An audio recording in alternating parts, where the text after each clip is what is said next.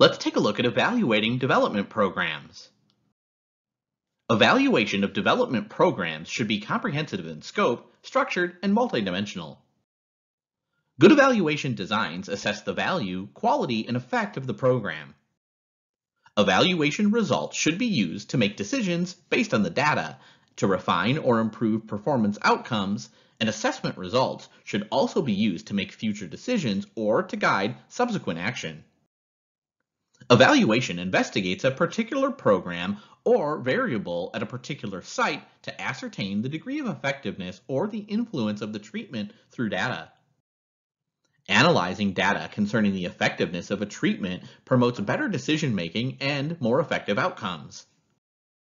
In assessing evaluation outcomes, three assessment types are useful processes: product and impact. Process assessment focuses on determining the effectiveness of a process in achieving its intended results or goals.